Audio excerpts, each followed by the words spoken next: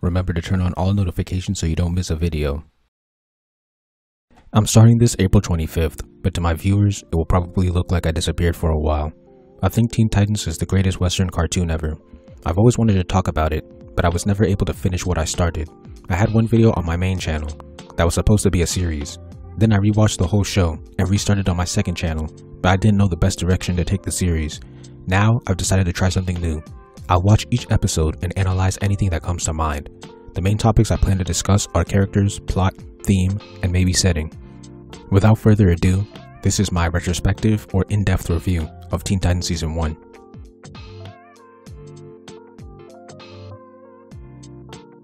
The introductory scene had great music. I feel like this show's music would be much more appreciated if they released an official soundtrack with all of the songs used. On my last rewatch, I remember a couple of episodes that had me desperately looking for the songs that played. This is me from the future. I just found out by accident that the official soundtrack for Seasons 1 and 2 have been released. The song is titled Jailbreak. The entrance of the Titans is dramatic in a kinda cheesy way, but I like it. Overall, the story starting en media res and getting straight to the action allows the episode to have great pacing. We start with a fight, which is not only entertaining, but it introduces us to their powers and establishes the internal conflict that will last the episode. The theme song is great, though I would have preferred if they cut it in a way so that the full chorus would play instead of doing the verse, half chorus, because the full chorus sounds much better due to the extended chord progression. The fight isn't really good, but it does a great job at establishing the fact that the Titans aren't completely used to working together. None of them are attacking as a group. Beast Boy also ends up getting in Raven's way, and the one time Robin and Cyborg try to work together, they fail. There was this one stylistic scene where Cyborg and Cinderblock were clashing as black silhouettes from a side view. I thought that was really unique and visually appealing. There are a lot of jokes in Teen Titans. In this episode, some of them hit, some of them miss. Kids shows usually have a low field goal percentage when it comes to jokes, probably because they use the excuse it's for kids, but this does a decent job. The personalities of the characters are also shown off very well. Robin and Cyborg are the least straightforward in terms of characterization. They have multiple layers, and it's hard to pinpoint their primary trait. The other three are pretty simple. Beast Boy is the comic relief, Starfire is the nice girl, and Raven is the aloof one. A trait that will continue throughout the story is having one or two characters as the focus of the episode. A character will usually receive a character arc that represents the theme of the episode. I love this idea because it takes advantage of the episodic formula. In a serial show, you can't just switch out the main character whenever you feel like it. You have to stick with that character until the end of the story arc. But with episodic shows, since each episode is self-contained, each episode can have a different main character. It also allows for a story to execute 10 themes and character arcs in 10 episodes. In a serial show, it would be extremely difficult to pull that off. This is a great way to handle a group of characters and give each character a good amount of focus. TMNT 2012 did something similar if I remember correctly. This episode focuses on Robin and Cyborg, which is probably why they are the least simplistic out of the 5. Each thinks the other is incompetent due to the sonic boom failure. I might be overthinking it, but I believe that this is subtle setup for Cyborg being dissatisfied with Robin's leadership, which will lead to him getting his own team in Season 3. Here, Cyborg quitting the team was very melodramatic. Maybe he just got really emotional, but the 5 seem to be friends through their interactions. An example would be Robin lending a hand to bring Cyborg up and the existence of their team attack. However, it is shown that this was an extreme reaction on both parts, because despite Robin saying that the team didn't need Cyborg, once he quit, Robin's reaction shows that he immediately regretted it. Another trait that will carry throughout the seasons is having an overarching antagonist. Season 1 has Slade. Introducing him in the first episode is a great way to let the audience know that there will be an overarching story. Slade is a Batman villain, so it's fitting that Robin, Batman's sidekick, will have to fight him. Back with the Titans, this scene adds a little more characterization to the group. Beast Boy tries to reach out and make jokes, doubling down on his funny guy status. Starfire has her foreigner trope added. For Raven, it's revealed that she puts up a stoic persona to keep her powers in check and that she's actually bothered by Cyborg's departure. The music that plays when Star goes to Robin is another great track. Future Yume again. This song is titled Robin's Regret. Robin, similar to Raven, keeps his composure, or at least pretends to, even suggesting that the situation is optimal. It's interesting how each character deals with the issue in a different way. I can't remember the actual quote or where I heard this, but some writer said something along the lines of, in a sitcom, each character should react to the same situation in a different way. That was their way of measuring whether they had a dynamic group of characters or a stale and repetitive group. That applies to this scene. Robin's sequence of daily life emphasizing the hole that Cyborg left is great. His words don't match his actions, and the sequence ends with him apologizing. This is amazing writing. The fight against Plasmas is a nice contrast to the first because now they are working together as a team. Robin gives Star an order, Raven saves Star, Beast Boy and Starfire attack together, and it ends with all four working together to tie him up. The animation has some occasional Sakuga spikes as well, which is surprising in a Western cartoon. Raven's role as the straight man to Beast Boy's funny man is established here and will become more prominent. Cyborg coming back to save Robin was great. Them successfully executing the Sonic Boom combo at the end is just perfect setup and payoff. They split because of his failure, but when they reunite, it works. It being the move to defeat the antagonist was also genius. Both of them saying Teen Titans Go before the attack reinforces the setup to Cyborg being a leader. The way Robin and Cyborg casually make up really feels authentic and realistic. Robin just says, sorry about, and Cyborg accepts it. It's like longtime friends who get into fights, but ultimately come back together. With my friends, I usually don't have to apologize because we realize that we just have different views and no one was necessarily wrong. But in this case, I'm glad Robin apologized because he was actually in the wrong. He pointed the first finger and suggested that Cyborg wasn't needed. I'd say the theme of this episode is, don't let your ego ruin your relationships. I like how both Robin and Cyborg were thinking that there was a mastermind. Once again, it shows their similarities and sets up Cyborg for a leadership role in the future. This was a great first episode.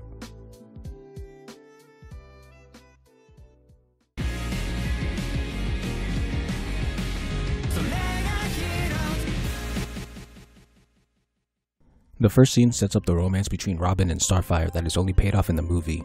It also reinforces her foreigner archetype when she says that she didn't feel like she belonged. This is a setup for the internal conflict of the episode. Cyborg and Beast Boy's friendship is also established here, while Beast Boy and Raven's comedic dynamic is reinforced. During the fight, Robin establishes that he is him by destroying the foe on his own. I didn't notice when watching the episode, but when listening to the soundtrack, the song is No More Chasing Please, which is the same song used in the Cartoon Network game Battle Blitz. That's very nostalgic, and it's a good song. Blackfire is the main antagonist of the episode. She's a great foil for Star. Their designs are contrasted, with Starfire having bright colors and Blackfire having black. Their personalities are also contrasted. Star's politeness was emphasized during the fight with the tentacle robot by her asking the robot to leave her alone and even apologizing. This is contrasted with Blackfire, whose first line is slightly putting down Starfire, although humorously.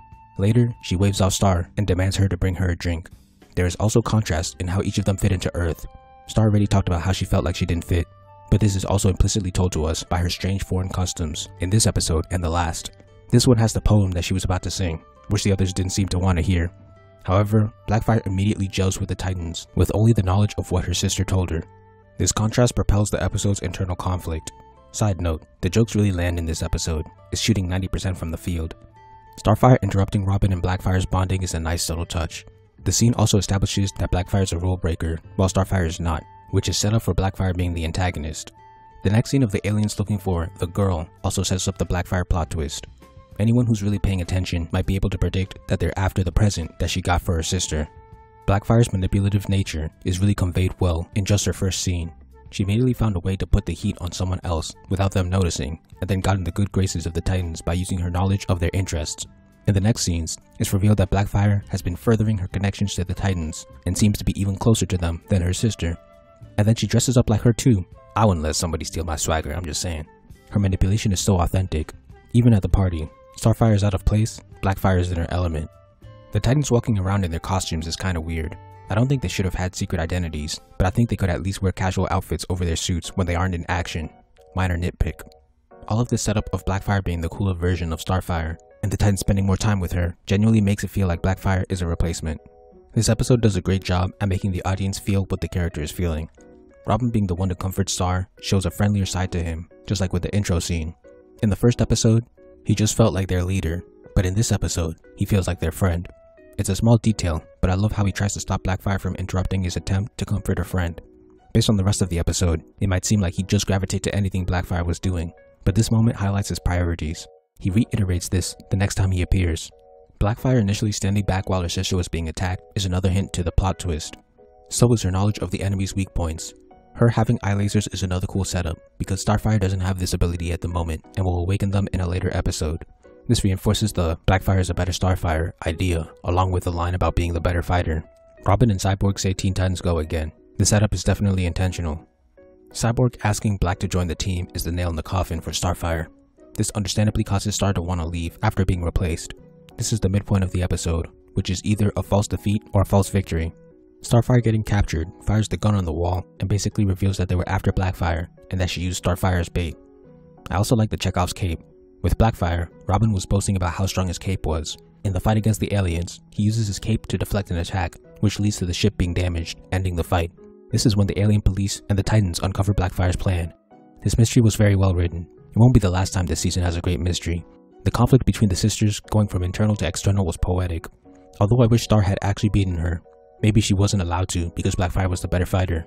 Her nice girl archetype is reinforced in her last interaction with her sister. She's kind and polite despite Blackfire trying to put her in jail for her own crimes. The animation here is pretty good. At the end, there's a nice anime bloom effect. The theme of the episode is no one can take your place.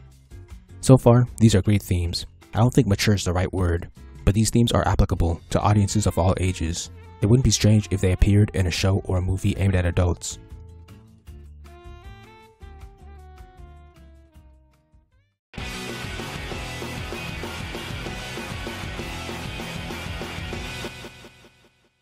How does the Hive Academy even work? They just have an academy for raising supervillains. It's hilariously goofy, but I love the Hive trio. The way they're dramatically introduced, showing off their powers with a narration, is charmingly cheesy. But there's a reason for this. They're being pitched to Slade. Slade gives them a test, destroy the Teen Titans, and in 2 minutes, we know our antagonist and conflict. The Cyborg Beast Boy Raven trio makes its appearance again. This time, she interacts with Cyborg. I actually never noticed how often they make a trio. Once again, the comedy is shooting buckets. The Titans argue at home and at a restaurant. This is set up for the internal conflict. I'm just gonna say, this scene had great characterization anytime the characters' unique personalities are reinforced, because it happens a lot. I've also noticed that Robin's personality is the hardest to pinpoint. You could say that he's the leader, but that's not a personality trait, and it only really shows up when they're fighting. When they're chilling, he can be serious or relaxed. I'd say that he's the second most serious after Raven. I looked at what the wiki said to see if they noticed something I didn't. They started with leader, then they list a bunch of character traits, none of which stand out as his main trait. They have stoic and brooding listed, but again, he's only like that when dealing with crime. When chilling, he's a regular guy. For contrast, look at Raven, who's always quiet and serious, regardless of whether they're chilling or fighting. I guess he's the regular guy of the group. The Titans show off their teamwork again to counter the Hive's teamwork. The Hive display more teamwork, which results in them having the upper hand. Again, some of these jokes are timeless. Robin tries too hard to be him and gets eliminated from the equation. Once again, the loss of Robin evokes different reactions. Cyborg blames himself, and Starfire takes out her anger on Beast Boy and Raven. When Robin is gone, Cyborg gives the order of split up. He's the second in command. The Titans get wrecked again, and Cyborg loses an arm. I actually like how they give the heroes an opportunity to lose and come back. It shows that they aren't invincible, and it allows them to grow. But getting slapped out of your own house is crazy. I wouldn't let that happen to me. The bloom effect returns in the scene of the Titans' reflection. The dysfunction of the team returns, primarily through Cyborg. Robin coming back at the moment of despair, the midpoint, is cliche but epic. This is also a false defeat midpoint, which makes me realize that this show has good story structure. The Hive are too disrespectful. They stole their house and rearranged it to fit their image.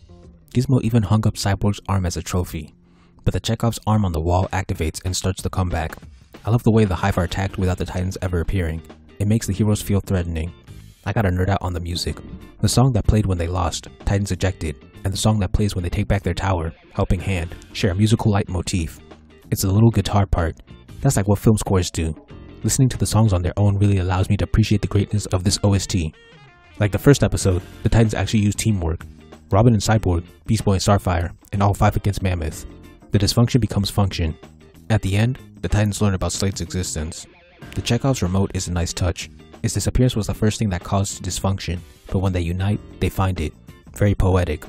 I'd say the theme of this episode is teamwork makes the dream work. This episode is simpler than the other two because there was no main character and the internal struggle wasn't prominent.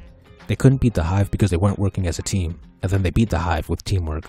The internal conflict is so tied to the external conflict, unlike the past episodes where each conflict worked in tandem but could exist on its own. This was still a fun episode that made up for its lesser depth with a lot of action and comedy.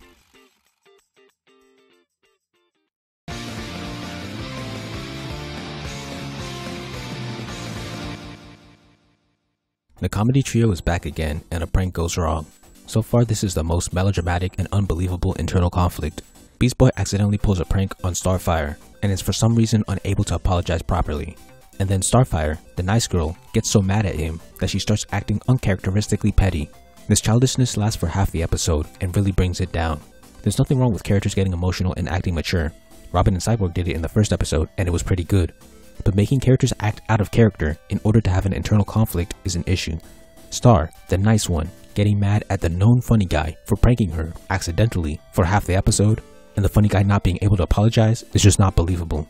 Thunder and Lightning are simple mischievous villains, but Beast Boy forcing Thunder to reflect on his actions early on quickly adds depth to Thunder. If he's mature enough to reason with a villain, you'd think he'd be mature enough to immediately apologize for an accident. And then the fact that Cyborg and Raven don't do anything to try and help the issue is crazy. What kind of friends let friends fight like that?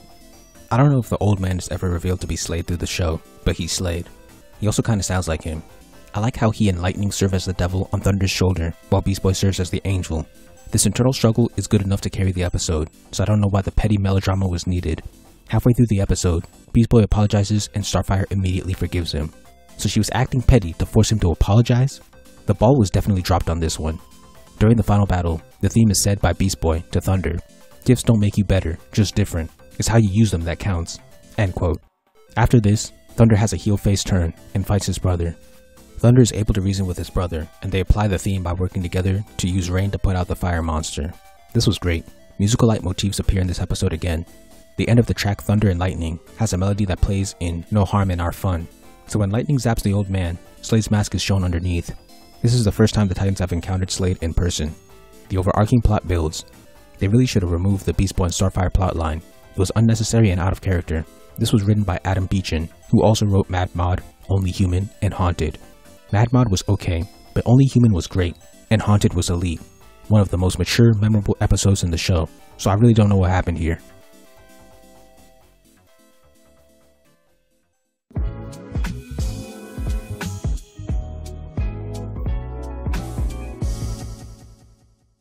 This is the first Cyborg solo episode.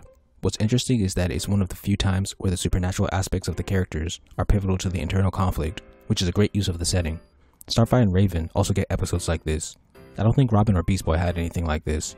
Anyway, the episode is about Cyborg's struggle with his cyborg body. The handicapped kid relating to Cyborg was surprisingly mature. I don't think you should only be able to relate to people based on physical qualities, but that's another conversation. The kid sounded like Ben 10.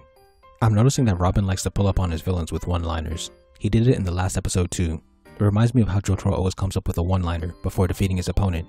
Seeing Robin's concern for Cyborg really emphasizes how the team is a group of friends. The first scene where Cyborg shut down did that as well. Cyborg says Titans go again. The villain, Mumbo Jumbo, feels like a throwaway villain in this episode. He has a personality, but there was no reason it had to be him, and he isn't really relevant to the plot. It also simply serves as a distracting B-plot. Fix-It is the real antagonist of this episode. He wants to turn Cyborg into a complete robot. This external conflict forces Cyborg to confront his robot side. The only downside is how the story seems to frame the human side as fully positive and the robot side as negative. The robot side causes the initial problem, and Cyborg doesn't want to become a full robot. He even says that his biological component is the best part of him, and the part that makes him who he is. Obviously, his robot half allows him to fight crime, but this positive is never acknowledged in this episode. If his robot parts were treated like something that came with pros and cons, and Cyborg reflected on this, the episode would have been far more nuanced. Future episodes do something like this. In the end, Cyborg helps Fix-It realize the value of the human side. What's funny is that Cyborg actually echoes a sentiment similar to mine when the kid comes back. He says, "It's not your arm that makes us the same, it's the stuff that's connected to it," while pointing at the heart. This is the theme of the episode. This was alright. I think the B-plot could have had a stronger connection to the A-plot, and the theme could have had more nuance.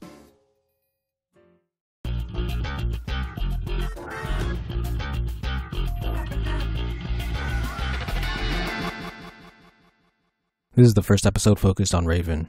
Just like the last episode, this one uses the character's supernatural traits as the engine for the internal conflict. Raven acted demonic against Dr. Light, and the Titans noticed something was wrong. When listening to the OST, I realized how epic the song in this scene was. It's called Raven Freaks. In this episode, when Beast Boy pisses Raven off, every single Titan chimes in to try and get him to fix the problem. When BB tries to bail, Cyborg comes along for extra measure. That's how friends are supposed to act. Compare that to Forces of Nature, where everyone just lets the beef run its course. The jokes are funny here too. I believe this is the first time one of the Titans' rooms are shown in detail. It's cool how they're all personalized.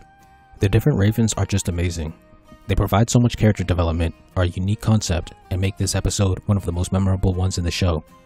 The first episode already gave us a large hint that Raven's actions don't always match what she actually feels.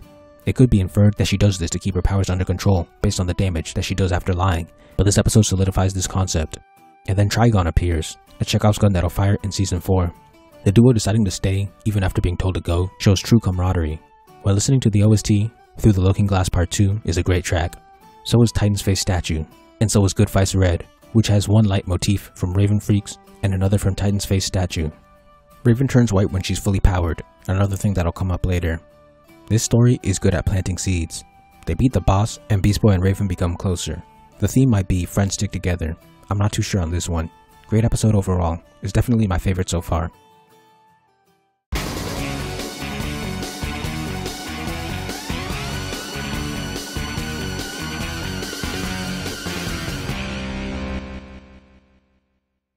This is a Starfire and Raven episode.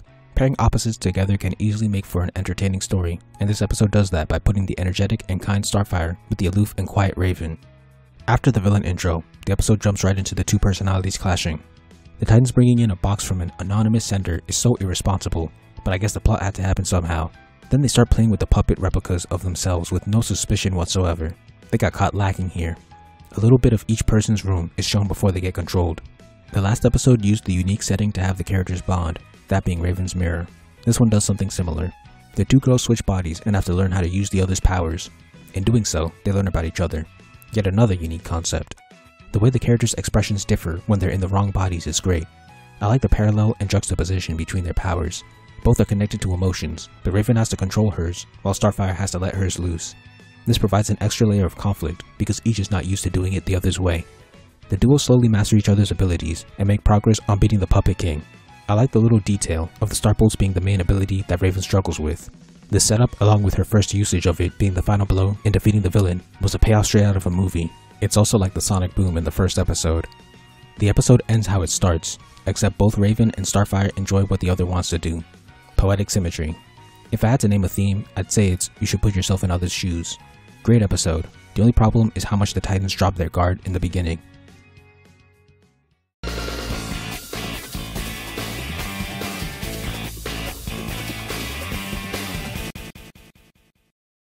This is the first Beast Boy solo episode. Triton appears at the start to cause trouble. Right off the gate, the writers drop hints to the eventual plot twist with the line, "He's everywhere." These writers are consistently good at writing plot twists, and we haven't even seen the best one yet. With the Titans, Beast Boy's ego and need for attention are established. This will become part of the internal conflict. Triton being in 3 places at once is another subtle hint for first-time viewers. Beast Boy wants to look cool in a scenario where he has a unique role, but Aqualad keeps outshining him. This is similar to Starfire's internal conflict in Sisters.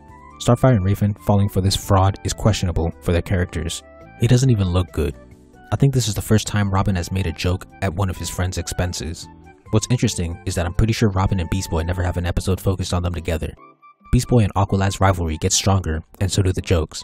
The mystery continues to build and it increases the rivalry. The external conflict influencing the internal conflict is great synthesis. It makes the whole episode come together. The animation is great. I like how the duo hashing out their issues leads to them solving the mystery. More great synthesis. Making the clones fight each other was a smart plan, and the Chekhov submarine comes to save the day at the last minute. Aqualad becomes the first honorary Titan. This will become important later.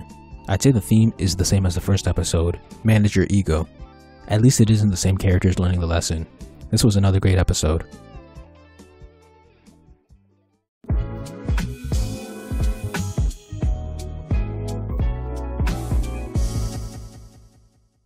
Masks.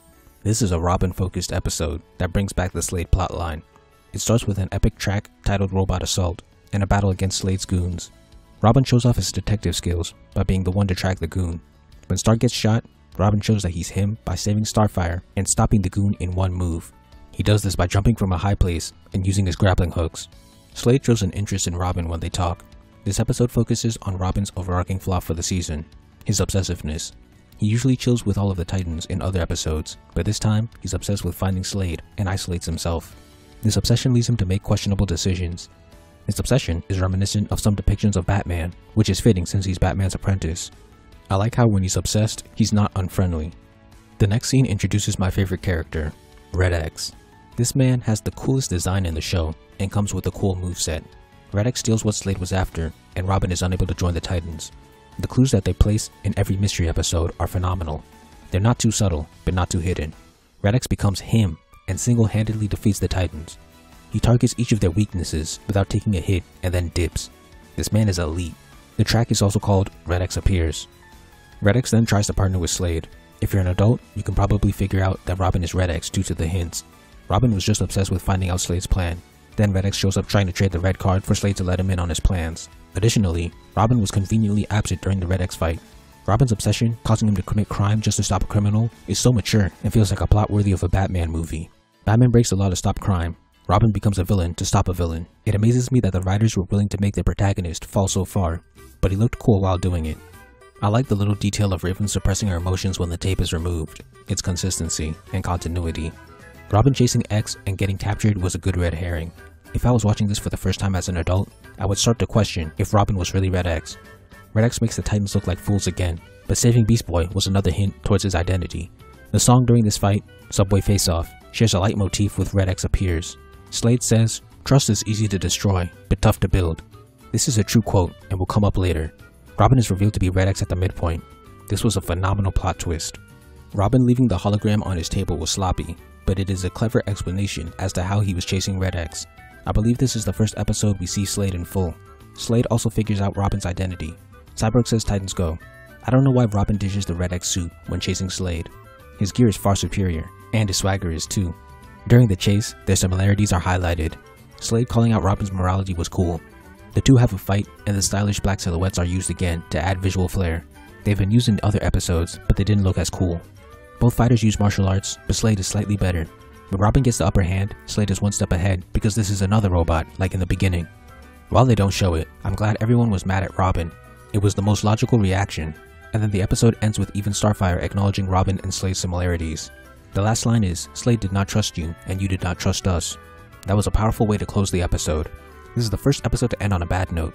They stopped Slade from getting the chips, but Robin lost the trust of his team. The external conflict was won, but the internal conflict was lost. Trust is easy to destroy, but tough to build. That is the theme of the episode, and is illustrated wonderfully. Masks is probably my favorite episode in the entire cartoon. It highlights an interesting major character flaw in Robin. It has an amazing mystery. It has Red X. It sets up Slade as a foil to Robin, and it has a phenomenally mature theme. Even though the target demographic is kids, there was nothing childish about this episode. It tackled a theme valuable to adults and was brave enough to end it on a bad note. This was written by Greg Klein and Tom Pugsley. What else did they write? The duo wrote Nevermore, Wavelength, and The Prophecy. They were said to have worked on Season 5, but they aren't credited for any specific episode. That's a good resume right there.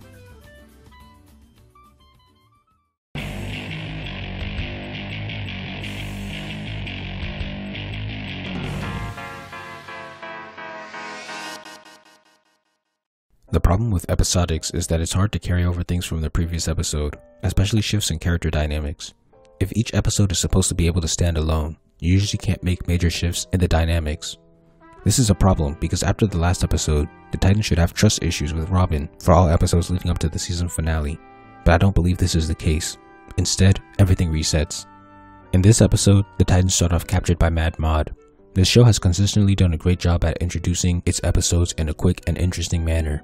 This is one of the few goofy episodes where there isn't really an internal conflict. I believe every season has at least one. Don't Touch That Dial with Control Freak is another one that comes to mind. The way Robin picks his handcuffs is familiar. I could swear Batman did something similar in JLU or another cartoon. If not, it's still very Batman-esque. I also like the detail that Robin uses his own equipment. In actual comics or other cartoons, he uses Bat-themed tech like batarangs, but here, they make him his own hero and give him Robin-themed tech like bird-rangs. This episode has no B-plot at all. It's just fun action and chase scenes. That's not bad, but it's not as good as the other episodes. Robin once again shows that he's him by being the first one to escape and save an ally. The song, Titans Repeat Grade, goes hard. I only noticed this when listening on Spotify. As you can see by their interactions, Star has seemingly forgotten about the stunt Robin pulled last episode, or maybe time has passed and everyone already forgave him. That would also be disappointing, because I believe the consequences should have been shown for at least another episode to really hammer home the severity of his actions. Otherwise, it would feel like what he did wasn't even that bad. I don't think this episode has a theme. It was overall passable. Not great, but not bad.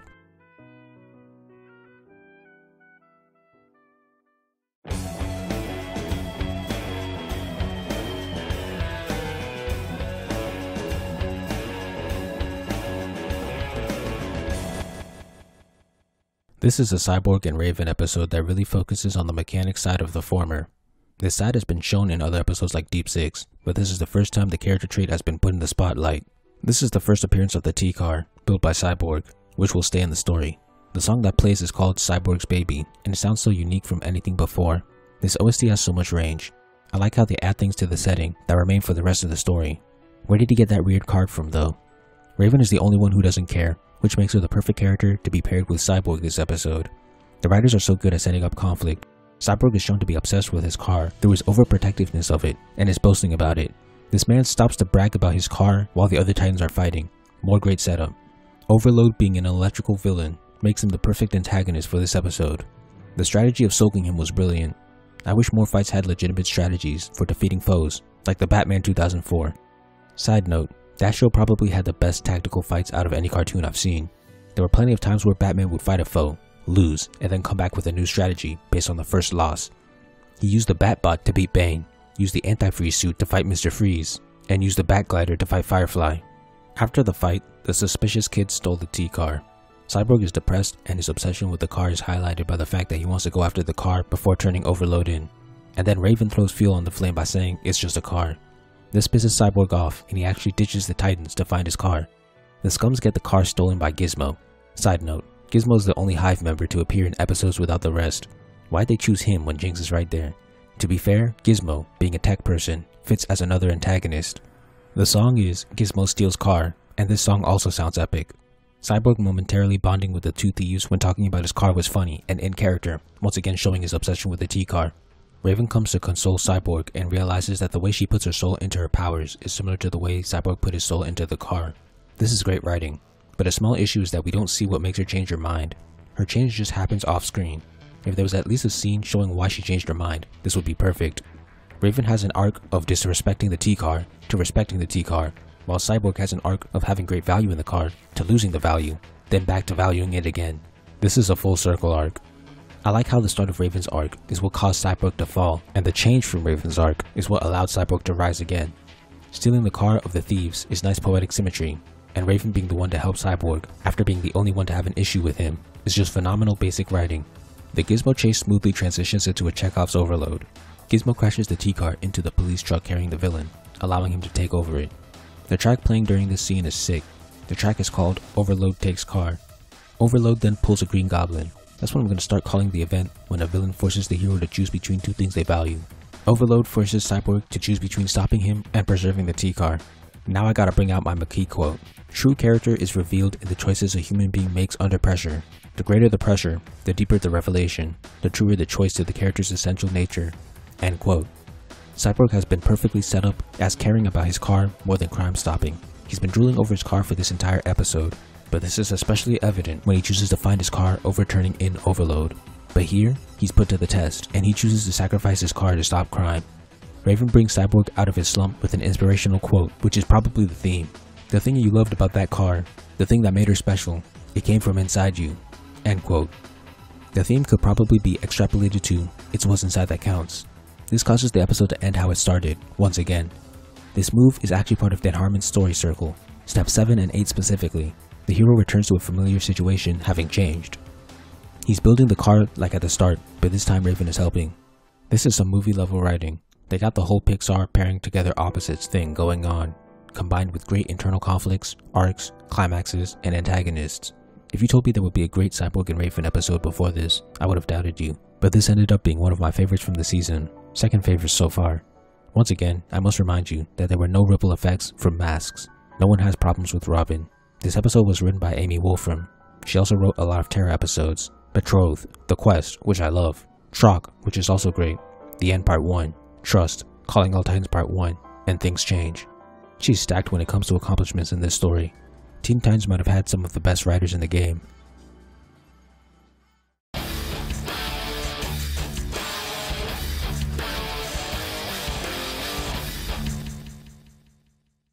Now, we arrive at the two-part finale. This episode starts en media res, with Robin chasing Slade, straight to business. The track during this scene is cool. It's called Robin's Enigma. Robin is kinda getting schooled by Slade, the only one colder than him. I like the little first-person shots they do during the action scenes, when we see the attack storm from the attacker's perspective. They're usually the best looking and most creative scenes. Slade says they're equally matched and equally ruthless, except Robin didn't land a single successful hit on Slade. Meanwhile, Slade caught this man's fist. Slade continues to go on about them being similar. The rocks that crash turn into his friends when Slade says, "All you care about you destroy." This message would have hit harder if there was a rift between his team in the last 2 episodes. Robin removes the mask and they pull an Empire Strikes Back when it's revealed to be Robin. Robin wakes up from the dream and Cyborg says that Slade's back. Great cold open, maybe the greatest so far. I just realized this, but if Masks was episode 11 instead of episode 9, the weight of his actions would have carried on just fine. I was always hoping that Slade's plan wasn't a letdown since it's been hyped up for so long, but freezing the entire town does live up to the hype. I like how Slade just straight up tells them because he was too good at hiding it and he's so confident that they can't stop him. For the first time, the ripple effects from Masks take place. The Titans don't want Robin out on the field when it comes to Slade. Sadly, they just kinda trust him when he says he can handle it. The characterization in every episode has been wonderful except for the few times I've mentioned someone being out of character. The action directing stands out in this episode. The bit where Robin threw his staff, it came back to him, and then he immediately threw it at someone behind him was probably the best choreography the cartoon has delivered so far. Watching Robin steal everyone's goons is not only hilarious, but it's a great way of showing his obsession. When he started pummeling the beaten droid, it reminded me of Batman, specifically the 2022 movie. The song here is Robin Army of One. Robin interrogating the innocent guy also shows his obsession and feels Batman-esque. The fact that someone had to use their powers to stop him shows how far gone he is. And then BB comparing Robin to Slade puts the nail in the coffin. What's interesting is that an actual detective strategy is thinking like the criminal you're chasing. Robin seems to be metaphorically taking this to the extreme by also acting like Slade. I say metaphorically because I don't think that's his intention. I believe they are just similar people. Starfire's allergy is a little convenient, but I can let it slide because it was strange how the alien foreigner knew what chromium was as soon as it was mentioned, especially considering that Star is usually the clueless one, along with Beast Boy. I like how Robin tries to apologize because it shows his self-awareness. I also like the return of Cinderblock because it shows that Slade is using his pieces. This man really soloed Cinderblock. He's really him. Cinderblock holding a location with Slade's symbol was a little too obvious and should have triggered suspicion in Robin. He then pulls up on Slade with a quip, as usual. In Forces of Nature, a joke was that Cyborg can't fly. I really don't understand why they made this decision. He's a half robot who can transform his body parts into other gear. Why can't he just make a jetpack or wings? This seems so strange, especially since he could fly in the Justice League movie. Meanwhile, Slade is schooling Robin and grabs his fist for the 3rd time. Robin needs to grab Slade's fist before the finishing blow. That would be epic. The song during the fight is Robin Finds Slade. After Slade allows Robin to get in a combo and grab the trigger, he reveals that he was several steps ahead. The trigger was fake, the detonator never existed, and the Titans get shot with a laser, which was the real secret weapon. Slade's plan being to test Robin and force him to be his apprentice is the perfect plan for this season. The similarities have been highlighted several times, so to have his grand plan be for them to work together is beautiful poetry. And then his strategy of threatening his friends is perfect. The internal conflict, Robin being too similar to Slade, is tied to the external conflict, Slade forcing Robin to be his apprentice. Ending the episode with Robin in Slade's suit was crazy. Slade pulled a Green Goblin. He forced Robin to choose between keeping his friends alive and fighting crime. Robin chose his friends. Obviously this is one of the best episodes, but it's a little unfair because it's part of the season finale, which usually contains the best written episodes, especially since they are the finale to the overarching seasonal conflicts.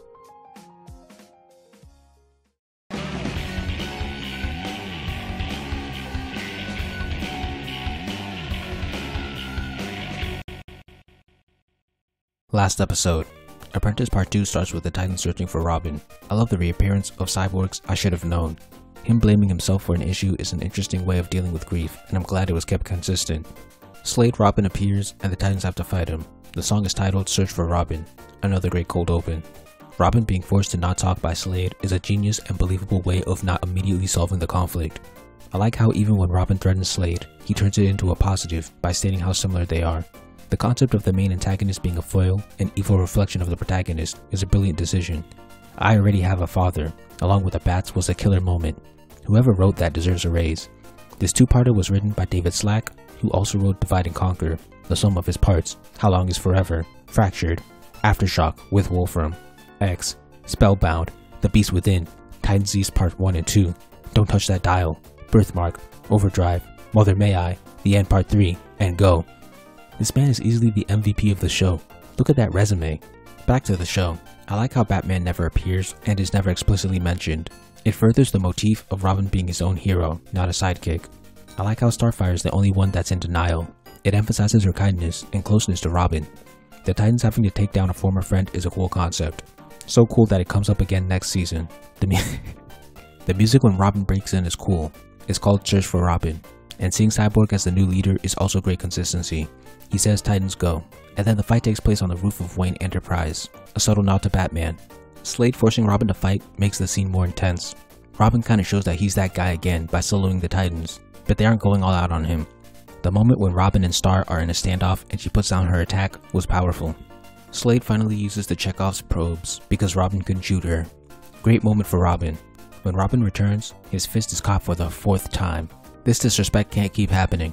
Also, he's supposed to be good with quips. What the heck is motivate this? What is he, Vegeta? The two using staffs is another great parallel. This fight makes decent use of the location. I love the part where Slade appears and disappears due to the rotating gears. The choreography was solid, but not as good as that one sequence from the last episode. The Titans coming for Robin, despite the danger the probes pose, shows who they are on a deeper level. I like Starfire being the first to attack, since she trusts Robin the most. Robin choosing to put the probes in himself was a genius way to force Slade to stop, and a great moment that also showed what he valued most. He was willing to sacrifice his life to save his friends and stop a criminal. Earlier, Slade said that Robin hated to lose, which they both shared, so Robin saying, "And I know you hate to lose," was a good callback. Robin caught Slade's leg. Finally. It wasn't the fist, but it's good enough. The Teen Titans hit Slade with a mean combo and force him to retreat. In the resolution, I like Starfire apologizing for doubting Robin for a moment. Even though the doubt was reasonable, she apologizes because it fits her character. Robin finally gets to admit that he and Slade are alike. But there is one big difference between me and Slade. He doesn't have any friends. This line was brilliant and showed what kind of foil Slade was. I even used this pair as an example of minimal juxtaposition in another video. A foil is a character that's used to highlight traits in another character. Total juxtaposition would be if every single trait was reversed in the other character. But Slade has minimal juxtaposition, which is where most traits are shared, except for one trait, which becomes highlighted in the character being foiled. Here, that trait is friendship. I guess the theme would be, friends keep you on the right path. Robin and his friends defeating a Batman villain shows that these characters aren't sidekicks in this universe, they're heroes. It's a symbolic passing of the mantle. That's why there are no adult heroes above them in this cartoon, and I respect that.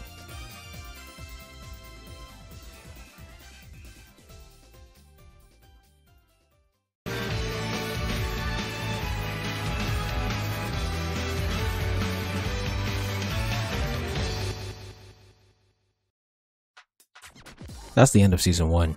Is this the greatest season in Western cartoons or Western TV ever? Quite possibly. This was simply phenomenal. The plots in each episode were perfectly paced and even had well-written mysteries from time to time. The characters were outstanding. The only major misstep was Forces of Nature with BB and Star. Other than that, they were enjoyable and consistent. The voice acting was also spectacular. Each episode, except for Mad Mod, had a theme that was valuable to all ages and properly executed. The setting was used to build on the external and internal conflicts in unique ways a couple of times. The art and animation looked crisp, and some of the music choices were excellent. The fight choreography was mostly just okay, but it did its job. The story had a mastery of setup and payoff, and several setups still haven't been paid off. The season was so good. And don't get me started on the OST. I'm elated that they finally released it, even if it's 2 decades later. The way songs are crafted for a specific scene and never reused is very movie-like, which is a worthy trait of a movie-quality cartoon. They made 98 songs for 13 episodes. There are 3 composers, Christopher Carter, Lolita Ritmanis, and Michael McQuiston. Sometimes one artist will work on all the songs in an episode. Those seem to be the times where leitmotifs appear. The only thing that would make the score better is if each Titan had their own leitmotif that played in songs relating to them across all seasons, just like how great movie scores do. The main villains, like Slade, should also have one too. Here's some trivia. McQuiston made the JLU theme, and Carter made the Batman Beyond theme. Personally, I think this is far superior to Avatar. I used to have them on the same tier, but no longer. I might do a retrospective for Avatar, and that might change my mind, but as of now, Teen Titans is on a tier of its own when it comes to cartoons. My top episodes were Masks, Apprentice, Car Trouble, Nevermore, and Switched in that order. Phenomenal season. Can't wait to watch the next. Thank you for watching. Please like, comment, share, subscribe, and help me revolutionize the manga industry by buying my manga and spreading the word. All important links will be in the description.